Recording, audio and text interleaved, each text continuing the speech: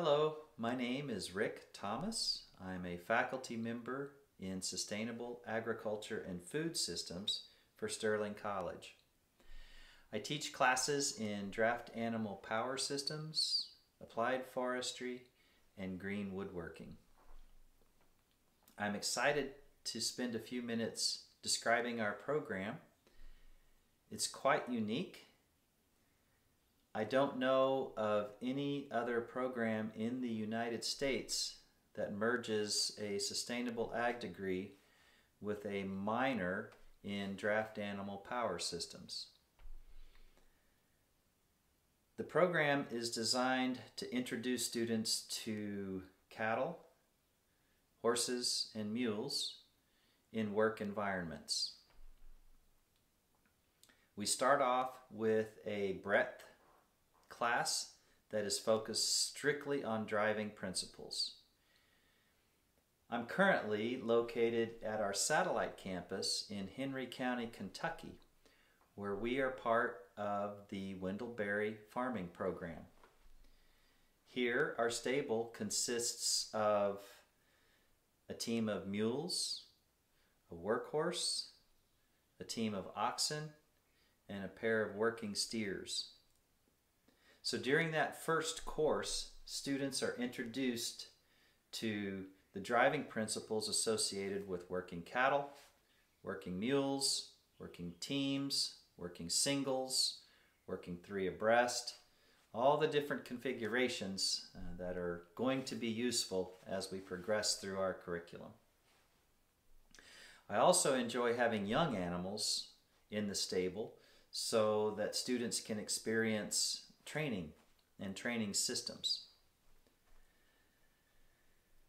Once that good foundation is built, we put students into context. It's something I call teaching in context, or using meaningful work to guide our curriculum.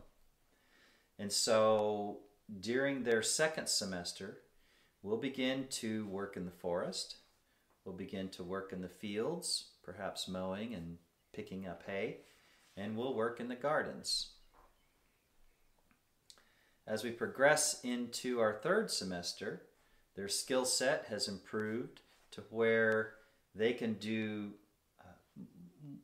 more difficult maneuvers, more difficult tactics are needed.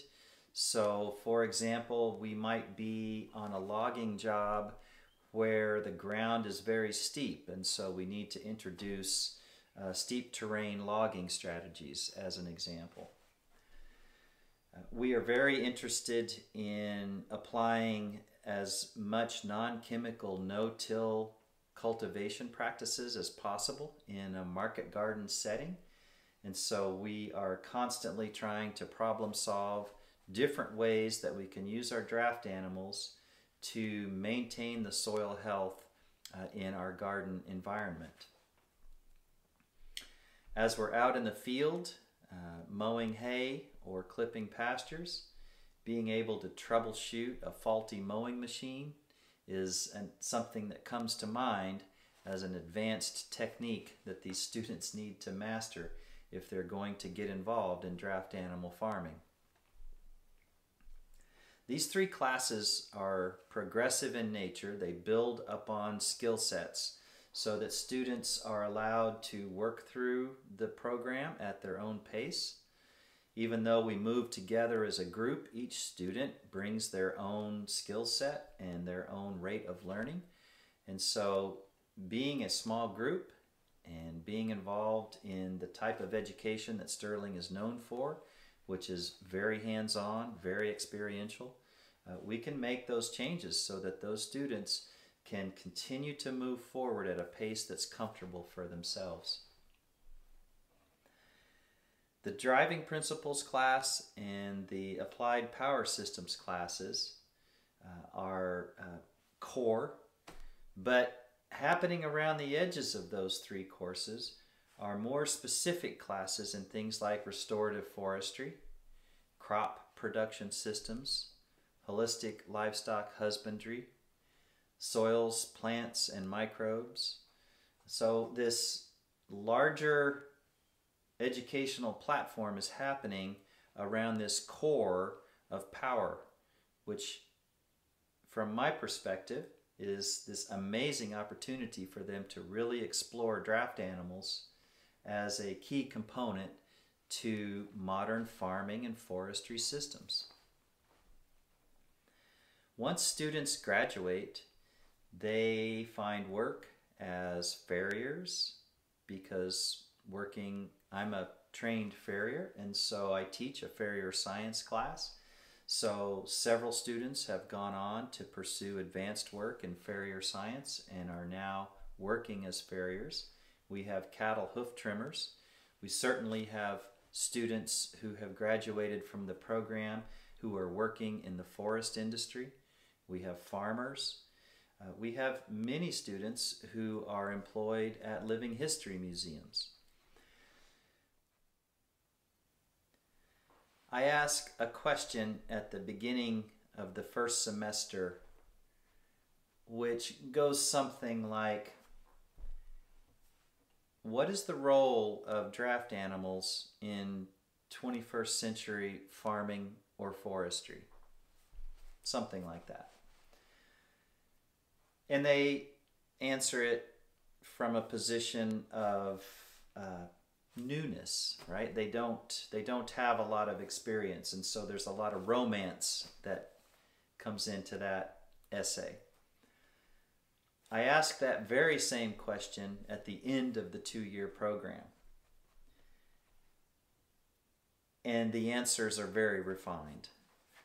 Some of them look at draft animals and simply cannot imagine employing them on their farm.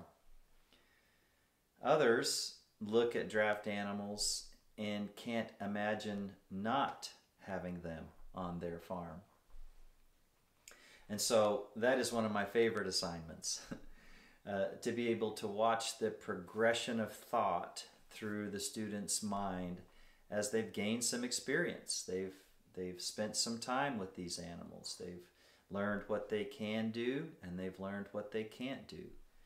And it all comes back around to this notion of scale. And I think that's something that we talk a lot about here in our classes. When I'm talking about scale with students, and this whole notion of right-sizing a farm so that draft animals can work both efficiently and profitably, I can't help but talk about the notion of pace and what it is like working at a human pace.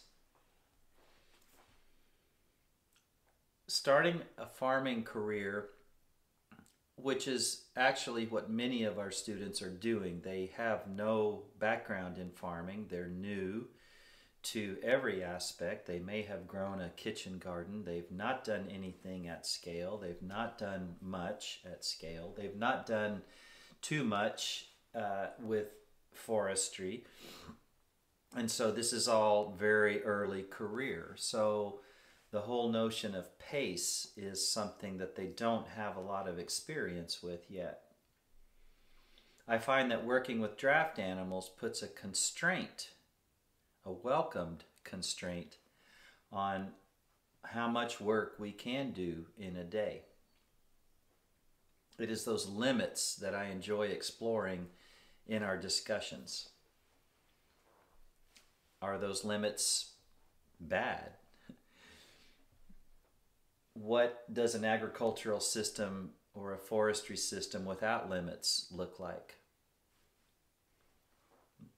Well, that's not hard to investigate since it's our current system here in the United States.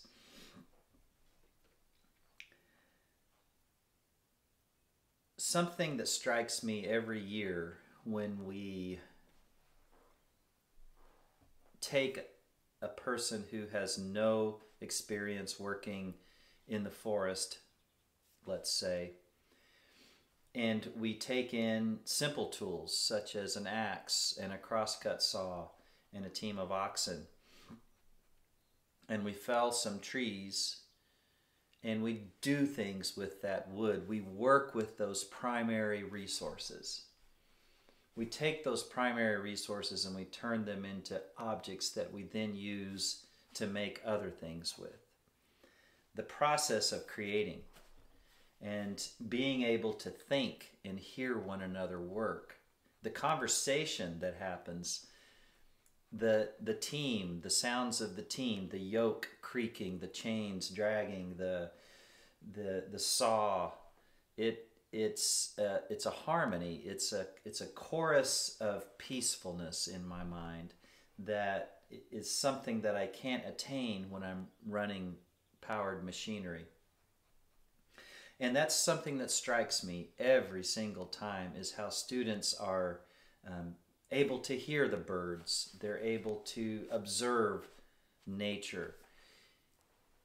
As we become more estranged from the natural world, it's these experiences which I think students are really, really hungry for. And why a place like Sterling College is so important right now. A place where these ideas and these techniques and tactics are actually practiced and taken seriously. Along with the mechanics of driving and learning how to work in the woods or work in the fields or in the garden, in terms of machinery, hooking up to equipment, that sort of thing, something that's always going on is the husbandry side of our curriculum, which is learning how to select stock, learning how to go to an auction and choose an animal that is sound. The husbandry skills associated with the stable management, the veterinary care that we can perform ourselves. All of that is a package that's happening around these sort of more, I don't know, the higher glamour of harnessing and going into the woods and extracting logs.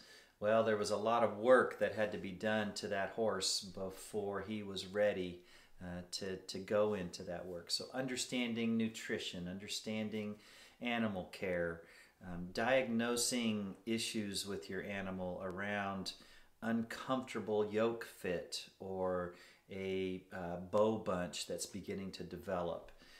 Being able to observe your animals and know them so well that you can tell just simply by the way they came into the barn that they're not quite right today. This is the kind of work that students really latch on to. They enjoy going to the woods and felling trees and extracting them, but I find they really enjoy the care of the animals. We speak about the word dignity at our stable. We talk about dignity for all who come within. And it's this notion that our animals are our working partners, that they are important to us.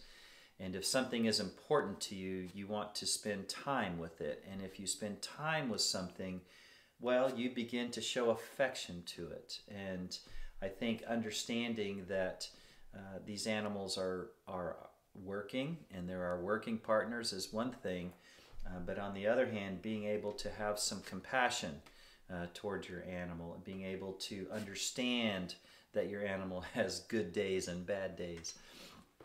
These are all very important skills. I think something I've seen over the last now 2 years has been the fact that the experiences that students have while they're in this program are truly transformative. They may never experience draft animals again in their lives, and most won't. But during their time here, their identity was completely intertwined with the barn. They were completely aware that they had a badge that they wore that said, I am a draft animal person. I smell like cattle. I have horsehair all over my body in the spring.